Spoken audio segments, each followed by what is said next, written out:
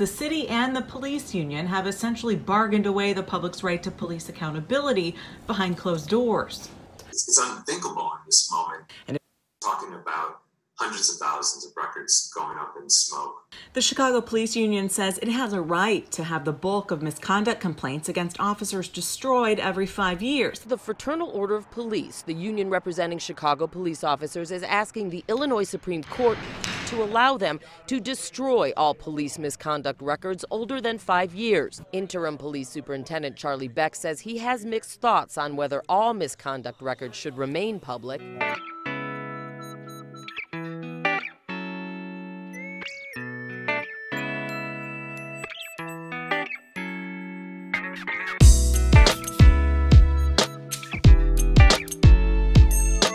Outcry about police power. The Illinois Supreme Court is set to rule tomorrow on whether certain Chicago police misconduct records can be routinely destroyed. WGN's Megan Dwyer has the latest. Megan.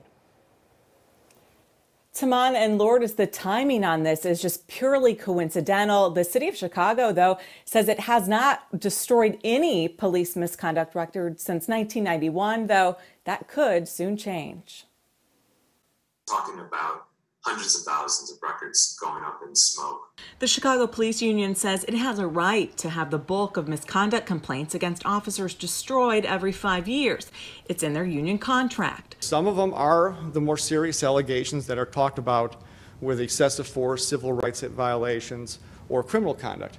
But you also have uniform violations. You have attendance issues. You have issues involving officers maybe working secondary employment when the rules don't allow them to have a second job. The Illinois Supreme Court heard oral arguments in the case back in March before shutting down because of COVID. No documents have been submitted for destruction since 1991. Most complaints are supposed to be destroyed after 5 years, but the city hasn't been doing that. Excessive force complaints are kept for 7 years, but the worst of the worst, stuff that can get you suspended for more than a year or referred to the police review board, can be kept forever. There's even an exception there for the city that if they believe there's a particular pattern or practice involving a particular officer, that they can come to the lodge and say, we'd like to hold on to these records. University of Chicago professor Craig Futterman says the city and the police union have essentially bargained away the public's right to police accountability behind closed doors. It's unthinkable in this moment. And if the court sides with the police union tomorrow, the consequences could be severe. Is the police department doing what it needs to do to address officers engaged in patterns and practices, investigating them and get rid of them? If you blow up the evidence, there's no way to monitor what they're doing. So back in 1991, the city said it stopped destroying records because it kept getting sued. The professor I talked to today says he's particularly worried about what this might mean in torture cases. You may remember now disgraced cop John Burge and the alleged wrongdoing against him. That stuff didn't come to light until 10 years after the fact. So some of this is maintained in case there's a court case in terms of litigation, but this could mean that some of this evidence is destroyed before anyone can actually file a case. I'm live at home tonight. Megan Dwyer, back to you guys. The Fraternal Order of Police, the union representing Chicago police officers, is asking the Illinois Supreme Court to allow them to destroy all police misconduct records older than 5 years. Interim Police Superintendent Charlie Beck says he has mixed thoughts on whether all misconduct records should remain public.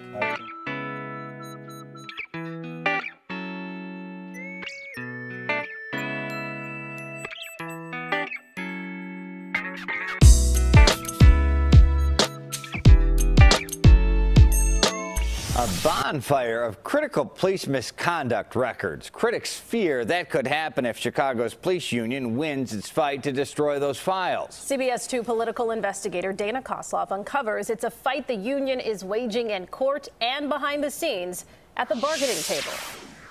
This is the happiest day of my life. It's over. Emotions run high and the damage runs deep. I want justice for my son. Victims of police misconduct and their families forever changed. I'm struggling now, still struggling to this very day, of everyday just living. He just took my life away from me, from my family, from my daughter. Until 5 years ago, their struggle made even more difficult because police misconduct records were still secret, kept hidden, even though officer complaints were piling up, patterns of wrongdoing were developing, and taxpayers were shelling out tens of millions of dollars in brutality cases like those against former Chicago Police Commander John Burge. I exercise my Fifth Amendment right. Then these two men, Craig Futterman and Jamie Calvin, fought to get misconduct complaints released to the public and won. The Calvin case, I mean, it was a battle, wasn't it?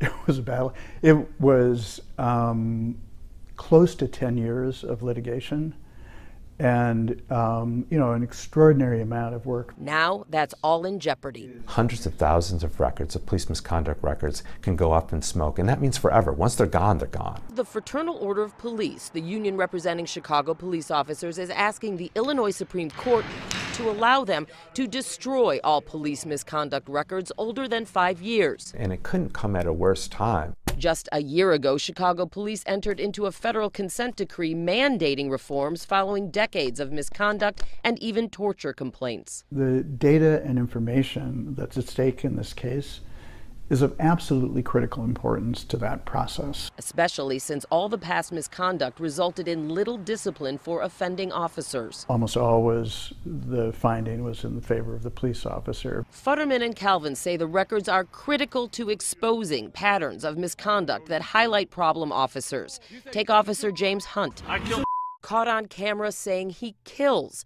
CBS 2 investigator Brad Edwards uncovered that 4 years before Hunt's comments went viral, he did kill, shooting 17-year-old Deshaun Pittman 10 times. You bitch. A deeper dive into Hunt's past found he had 8 misconduct allegations against him in less than 6 years, and he's still on the street. That investigation is working its way to me, and I will make a decision. Interim Police Superintendent Charlie Beck says he has mixed thoughts on whether all misconduct records should remain public. I think that everybody understands that police officers are often subject to unfounded complaints, and do the full details of those need to be revealed? I think that's a different question. Sustained complaints, you know, I don't have such an issue with. Past courts have repeatedly ruled misconduct records are public records. After Futterman and Calvin won their case, You know, if you look at our database, they put all CPD misconduct cases on this website, the Invisible Institute. They say if the FOP wins and gets the previous rulings reversed, basic information will stay on the website, but case details will be destroyed. All the evidence, I mean, the hardcore evidence, here are the statements themselves. The statements of officers, statements of witnesses, the underlying physical evidence, the underlying medical evidence. That would be destroyed. That would all be destroyed. And Futterman says destroying records wouldn't only be bad for victims. I feel like I was dragged by the devil. He says it could also make it hard to fire officers like Patrick Kelly, now before the police board facing termination.